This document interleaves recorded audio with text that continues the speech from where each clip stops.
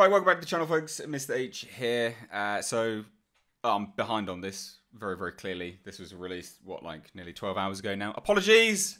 I do have a life. This is Godzilla King of the Monsters, a beautiful trailer. I haven't seen it.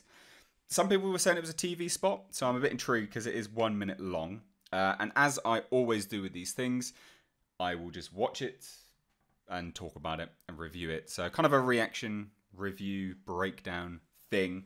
But watch along with me. If you're new here, hit subscribe. And if you like this video, give it a like.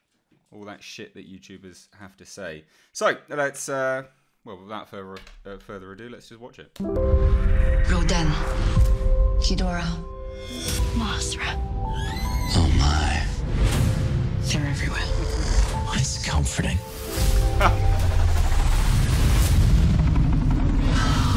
Oh, very nice.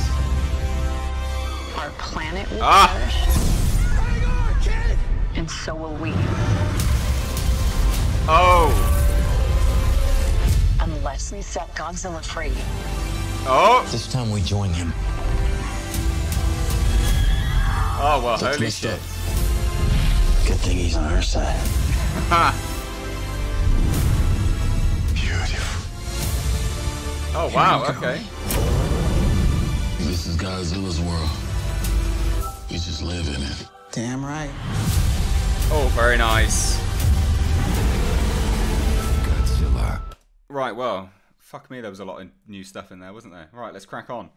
Well, that was very good, wasn't it? Jesus Christ. Awesome. Right, so let's get into it. I couldn't quite tell who was talking at the start. Rodan. I don't think that's definitely not Vera Farmiga's character. It's interesting that they actually have the names, because obviously they got on all of the viral marketing as, you know, like Titanus and all of that kind of stuff. But the fact that they actually call it Ghidorah, not Monster Zero, Ghidorah. very, very interesting. And there's still Mothra as well. Mothra. But that's Millie Bobby Brown's character, so that's different people saying that. Rodan. Yeah, different people. Ghidorah. That's probably Vera Farmiga's character, by the sounds of it. Mothra. That's Millie Bobby Brown's character. Interesting. And then... Oh my. They're everywhere. It's comforting. Ah, so good. So... Oh my. They're everywhere. So this is obviously as the... this is probably from the Argo, the mobile base of operations for Monarch. And obviously in the background here, although now I'm a bit confused by this shot, because the background I would normally have said in the later part of this trailer, there's another shot of King Ghidorah. So prior to seeing that shot, I would have said that this was Rodan's volcano. But I'm not so sure now. Not so sure at all. This is Kyle Chandler's character. For those that you're not aware, this chap is said to play some of the action, wants to kill all of the Titans. So that's quite interesting. He's obviously working alongside Monarch, kind of like a tracker, I guess you could say. Comforting. That shot's amazing. That's the Fenway Park one. So good. Nice to see these Monarch trucks here. Sorry, there's a bit of light shining on my face. These are obviously Monarch trucks, but I'm wondering what the truck is over here. Whether that's Monarch as well. But definitely not. Like, a lot of people still think this is Rodan. It's definitely not Rodan. Like, for sure it's not Rodan. Mothra. I don't know where I got Rodan from. Fucking idiot. That's an awesome shot. That is actually part of what was in the Empire magazine releases of King Ghidorah. I wonder what part of the movie this would be from, because there's another shot which kind of corresponds to this, where he's atop a hilltop, and that's what makes me think that it's a similar mountaintop to Rodan. But the effects work is just staggering. Like, it's really... They've touched it up quite a lot in terms of the effects on this. They've really adjusted it and changed it from each trailer, which is surprising because we'd heard that they'd locked in the final edit for Godzilla for a long time. I would say that's probably not the case, or at least they locked in the final edit with respect to everything else outside of the effects, because they've definitely touched up the effects here. I mean, even on this, as it's paused, you can even see the scale effects now coming through much, much better on part of the wing there. It's so, so good. Such a great shot. Planet will perish. See, there you go. So that... Our planet will perish. This here makes me think, but that's got to be... Oh, maybe it's not. I don't know. I look at this now and I think that that was what it was in the background to when Kyle Chandler's character was talking, saying, well, that's a comfort. See here. It's comforting.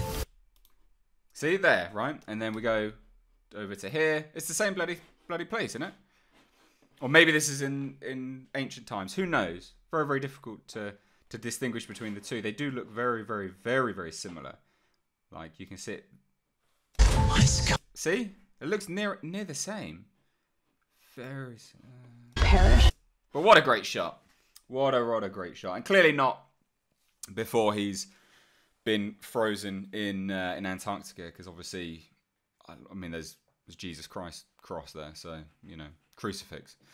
But obviously you can see the display of all of the, well, the fact that he can just create storms and stuff like that. Absolutely unbelievable. Really, really, really nice. And just the magnitude of the creature here.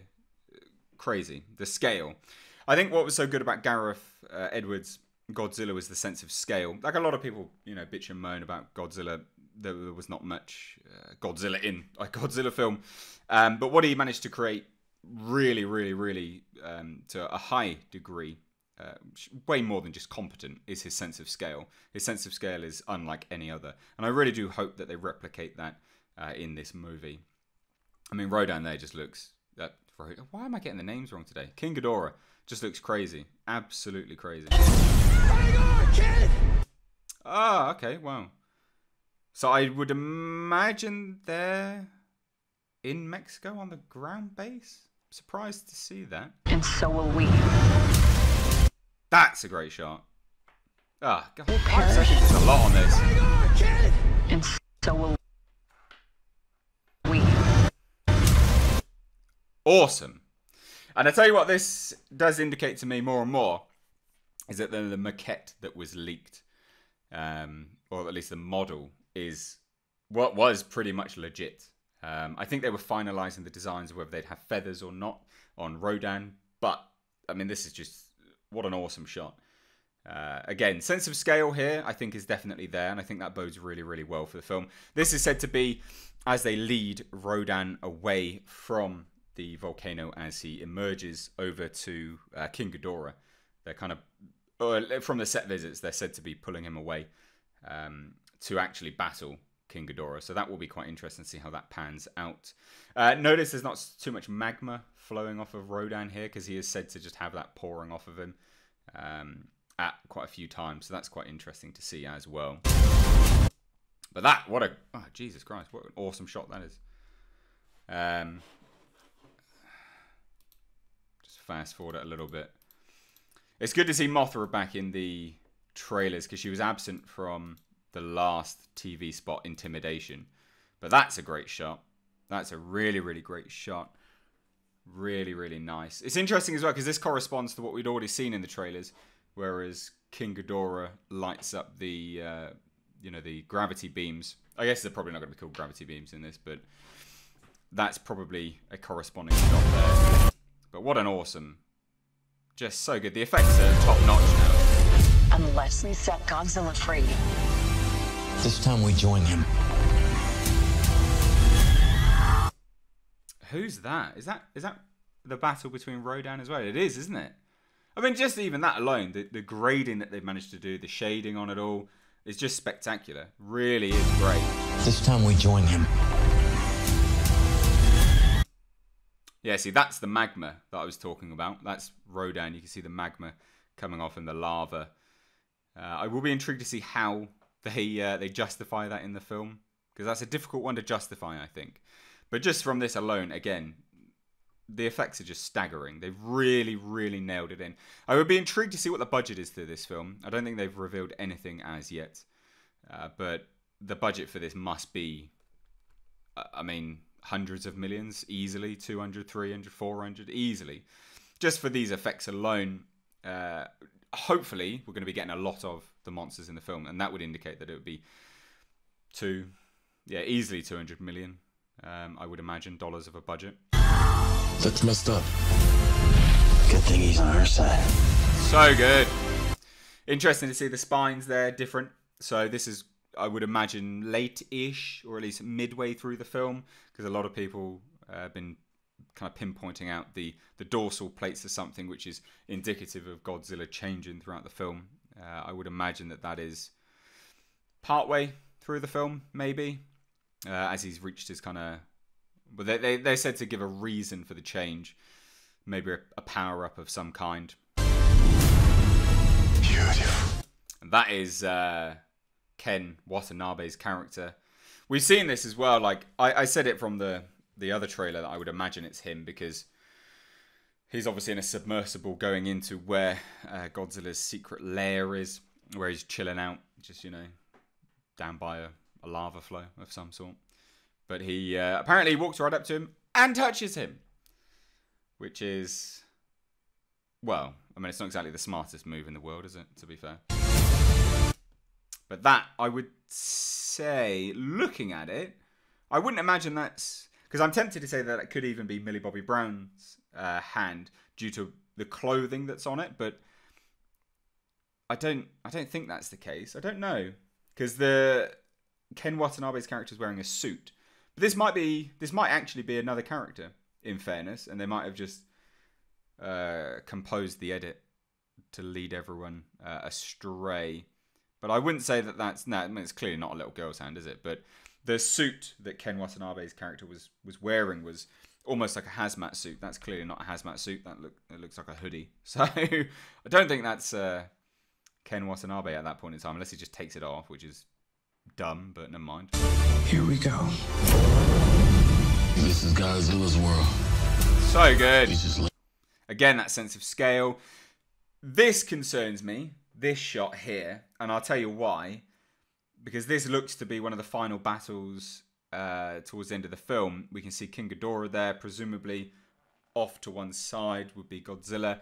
If they're going to give us the monster battles from the point of view of the humans at all times, that is going to be really, really bad, because that's what they did in Godzilla, and we could barely see shit. So hopefully this is not the case, but this does actually concern me a little bit, I'm not going to lie. Damn right. So good! Awesome. Godzilla. Right, well, that's that done. I'm done with this now. That was great. What a great trailer. Thank you so much for your patience, as always. What did you think of this trailer? Did I point out anything that maybe you had missed? I know it was a bit rambly in parts, but I like to do these trailer reactions in this manner. I like to just go through it step by step. And you guys seem to really like the last one, hence reiterating it here and kind of retreading the same format. So let me know your thoughts, though, down below in the comment section. As always, if you're new here, hit subscribe. And if you like what I do and all of this other stuff that I do here on the channel, then consider checking out my Patreon page in the link down below in the description box. But as always, guys, let's keep the hype train going for Godzilla. And yeah, let's leave your thoughts down below. As always, guys, I've been Mr. H. Take care.